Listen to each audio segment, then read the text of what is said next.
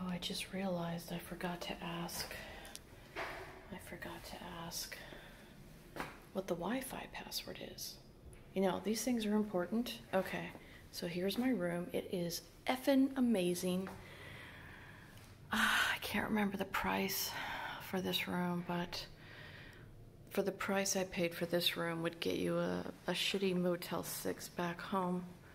So that's why I came to Greece. This is a closet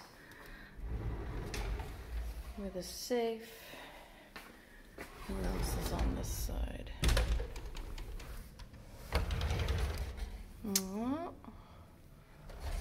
Okay, but look at this. Look at how big this room is. It's amazing. This room is huge. I don't need a room this big, but it's like the ceiling is 12 feet high. So it's very nice, very clean. And they take the pandemic seriously here, which is refreshing. It looks like those are windows.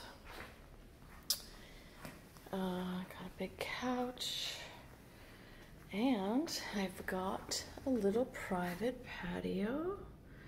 And there is a quad dealership right next door. So tomorrow, after I eat breakfast, I will get a quad runner and go to Sarakaniko Beach. The entire reason I came to this island. And another reason I picked this room, it's got a jacuzzi tub. And let's see. Oh, it's got a nice shot. It's got a ladder.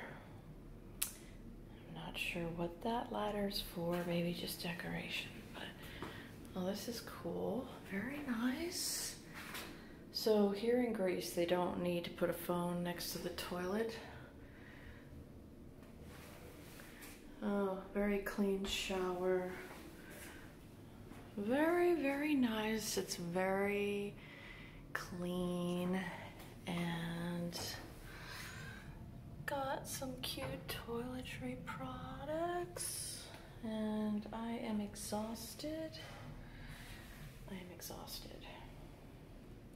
I am so tired. I can't even say, wow, this is like the size of my old apartment, this room. But I'm telling you,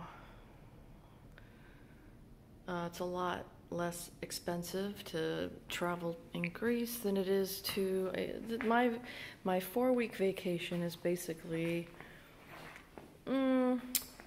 well, let's just say it's cheaper than taking a vacation in the States for 2 weeks. That's for sure. What a beautiful bed. Big room, nice and clean. There is Sarakaniko Beach, one of the reasons I came here. I did book a boat tour. There's all my shit. I like rooms that are clean. They are definitely underrated.